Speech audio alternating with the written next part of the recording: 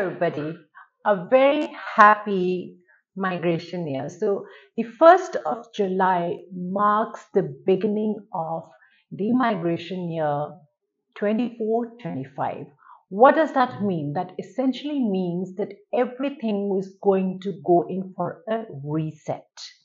Now, what are the things that have changed from today onwards, and what are the things that have pleasantly not changed? So, the first thing that has changed is a slight increment in the Department of Home Affairs visa application fee. So, for subclass 189, it has gone up from 4640 Australian dollars to 4765 Australian dollars.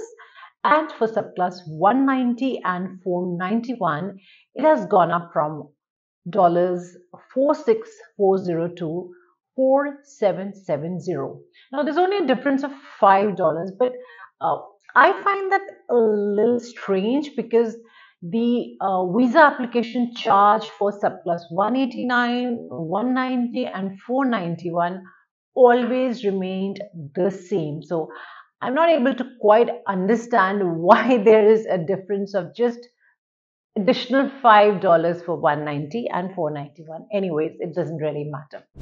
Now, what has not changed, and when I say what has not changed pleasantly, why do I say so? What has not changed is the point system. So, since there was a lot of discussion around the change in the point system, and I did discuss in some of my previous videos that we do see a change in the point system coming, but the point system has not been finalized yet, and it does not look like that the point system would be changing at least before 2026. So, as of now, anybody who's planning to apply for skilled migration to Australia should go by the current point system.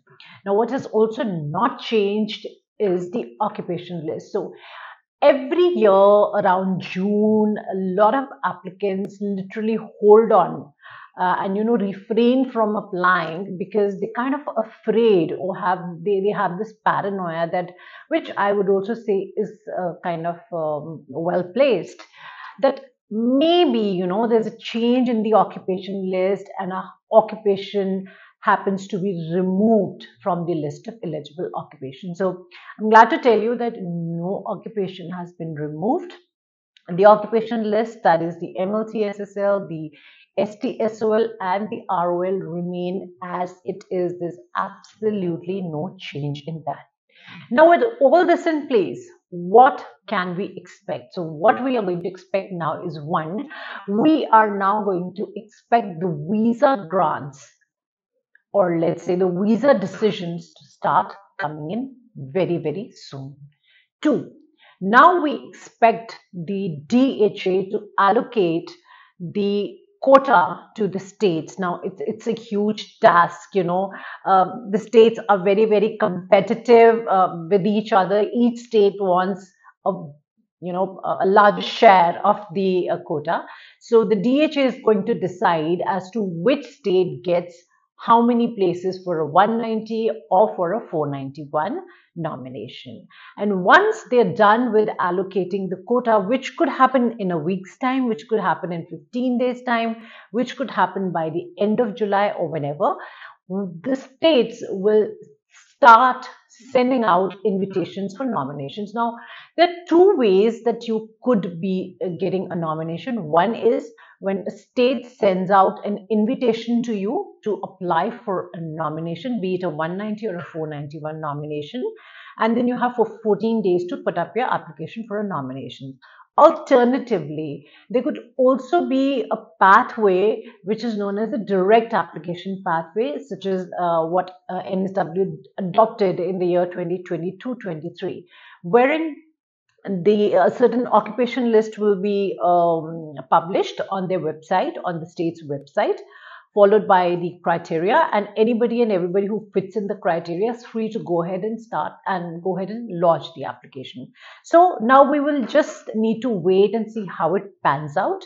if you are somebody who still does not have a skills assessment, this may be your last chance to go ahead with the priority processing and get a skills assessment, because I see no reason why there should be any delay in the nominations to be rolled out, because the migration plan for 24-25 has already been rolled out and things look pretty much in place for the migration to start for the year 24-25. So that'll be it for today. If you have any questions, please feel free to give us a call on 78498 or email us on inquiries@caanwings.com, and we will be happy to get back to you. Until next time, bye bye and take care.